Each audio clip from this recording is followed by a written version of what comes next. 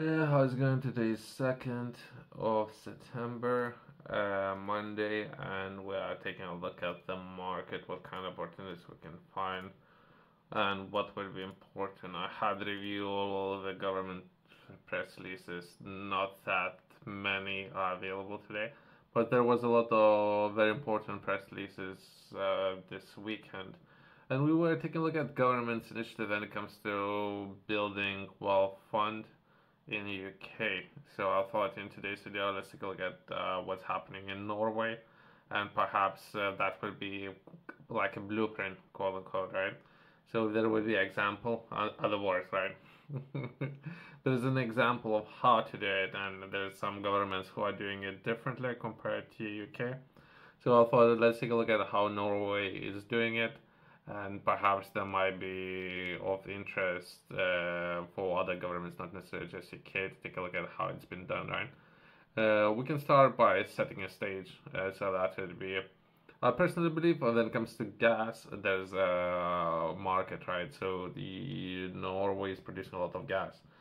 Uh, they can, but not necessarily that there's when it comes to market and doing business, right? There's supply and demand, right?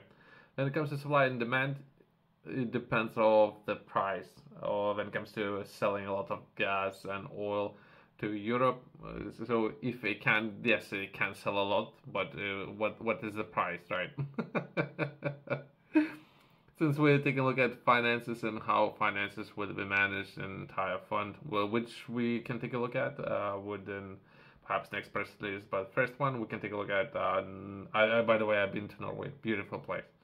I hope to come back there. So let's take a look at whose press release, right? So I guess I'm biased, right? Norway pipe gas volume could rival historic high this year. So let's try to understand this. So I haven't read it. Some of this information was published 6 days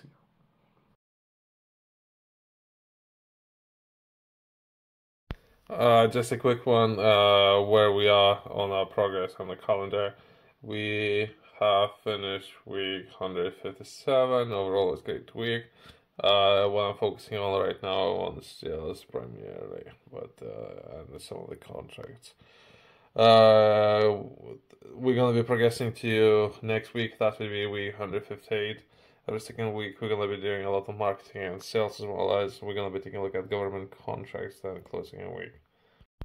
And we're gonna be taking a look at Norway's Europe's biggest gas supplier. I don't know if currently Europe is offering best price for its gas. By the way, I don't know if that's something to consider, since the market, right? So there's a massive demand for gas, but I don't know how much Europe is paying for it, by the way.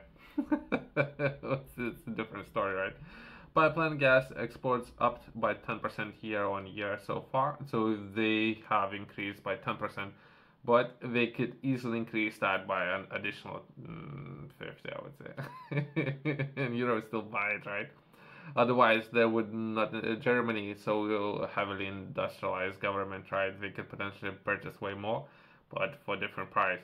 Maintenance ahead of winter will be closely watched, right? So potentially the entire structure there might be in need of maintenance. Stavanger, again, beautiful place. Just saying, right? The Norwegian pipeline gas exports to Europe could approach a 2017 historical record this year, after rising 10% so far in 2024, following the decline in 2023. Head of system operation. There's a name of businesses, right? So I'm not necessarily interested in promoting those. So we're just focusing on gas only, right?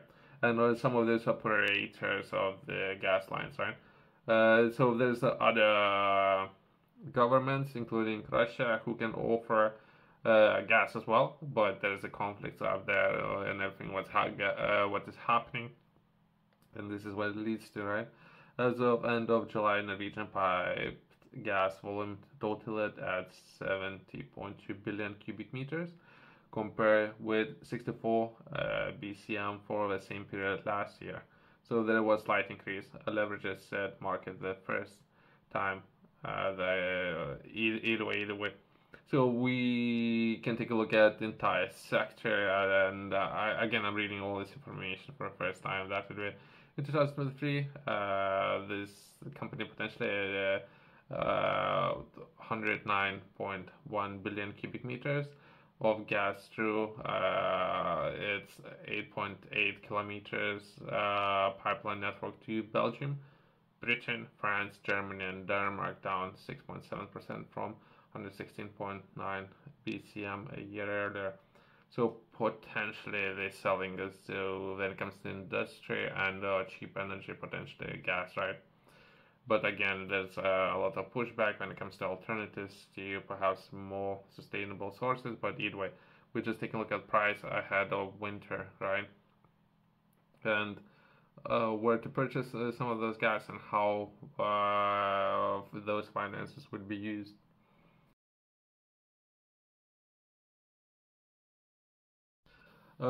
Potentially, there is increase of need by 10%, right? So more finances would enter Norwegian bank on overall investments, right? We can take a look at, I haven't read any of this information when it comes to wealth and how this wealth would be managed, right? So that we can briefly, again, I'm not promoting any of those companies, and it's been recognized by UK that they should be taking a look at and establishing similar way of managing finances, right? Not necessarily if they would earn money, not necessarily spend it straight away, right? Perhaps invest it. That's the other way of doing it, right? About the fund, Government Pension Fund Global was established after Norway discovered oil in North Sea. The fund was set up to shield the economy from ups and downs in oil revenue, right? Many people would say it's very fragile industry. Right? It also serves as financial reserve as a long-term savings plan, so that both current and future generations of Norway can benefit from oil wealth. Talking about oil, but I would say it's not necessarily limited to oil, since we were just taking a look at the gas as well, right? And it depends. So there's addition to that, as well as we can potentially take a look at lithium as well. So they even diversifying the economy to such a point where they take a look at extracting, and there's more to it, right? We just take a look at two areas potentially. In 1969, one of the world's largest offshore oil fields was discovered of Norway. Suddenly, we had a lot of oil to sell, and our country's economy grew dramatically. It was decided early on the revenue of the oil and gas should be used cautiously in order to avoid imbalance in the economy. In 1990s, the Norwegian parliament based legislations to support the creation of new government's pension fund global, and the first money was deployed in a fund in 1996. As the name suggests, it was decided that the fund should only be investing abroad, right? So potentially diversifying, right? So I'll perhaps stop if I were to stop here, and we can take a look at it and bring it back to UK, and perhaps UK had the same opportunity, but UK have chosen, and all the leadership have chosen to use potential money. But let's delve deeper and let's see what kind of information we were to find up there, right? I haven't read myself, so let's take a look at what kind of information is available there, and that should be perhaps the historical data, so it should be accurate.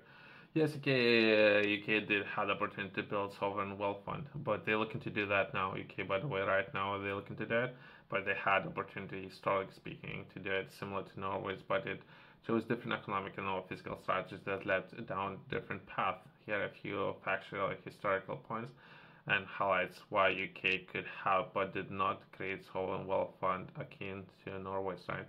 So the time can always support different decision making, and or perhaps they had different priorities at the time. Many things, right? It's very hard to capture everything. and myself, I'm looking to understand it. North Sea oil reserve, a similar opportunity like Norway, like UK, discovers substantial oil and gas reserve in North Sea during 1960s and 1970s.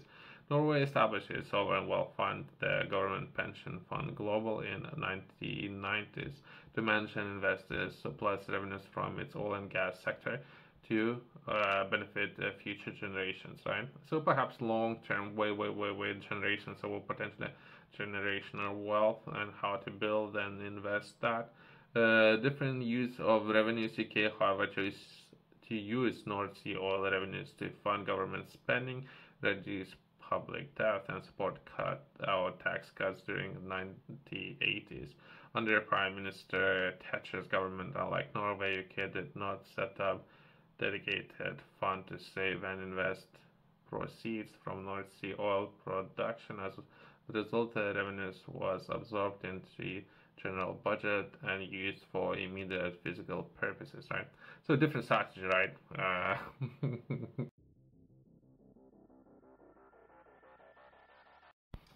Economic policy choices. Norwegian strategy. Norway adopted a conservative fiscal policy, investing oil revenues in its sovereign wealth fund to avoid overheating its economy, prevent currency appreciations, and safeguard its wealth for future generations. UK strategy. UK government prioritized short-term economic growth and supply-side reforms such as privatization and the regulation instead of saving portion of its oil revenues.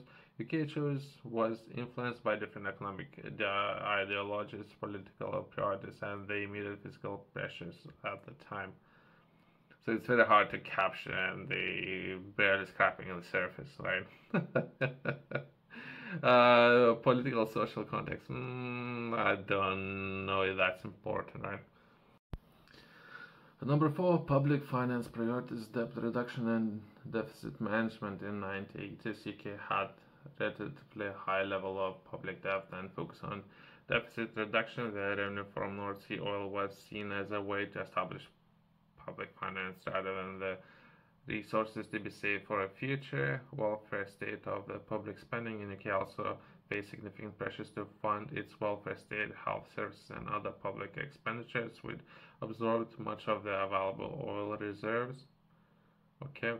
The differences in oil wealth, scale of longevity, with both UK and Norway discovering substantial oil reserves, right? So potentially we have surplus, it's just a way, so we have discovered a potential, a lot of revenue available, and decision making how to use that revenue, right? Norway revenues were largely delivered to its population and were expected to have longer lifespan. Norway decisions to create sovereign wealth fund was partly based on strategy to expand the benefits of oil well beyond the depletion of its reserves. UK oil production peaked earlier and began to decline more rapidly, which may have influenced the decision not to establish a long-term fund. Currency and economic management, I don't know. No, let's close on a conclusion. UK has opportunity to create sovereign wealth fund like Norway, but it made different choice based on economic policies, fiscal policies, political context, and the scale of its oil reserves. While Norway took a long-term view, save and invest its oil revenues, UK opt to use its revenue in more immediate physical economic objectives, right? And perhaps right now the UK is looking to establish similar process when it comes to wealth, and if they were to begin generating a lot of capital, how that capital could be invested long term instead of perhaps immediate problems, right? Let's close on that. Thanks for watching. See you next one.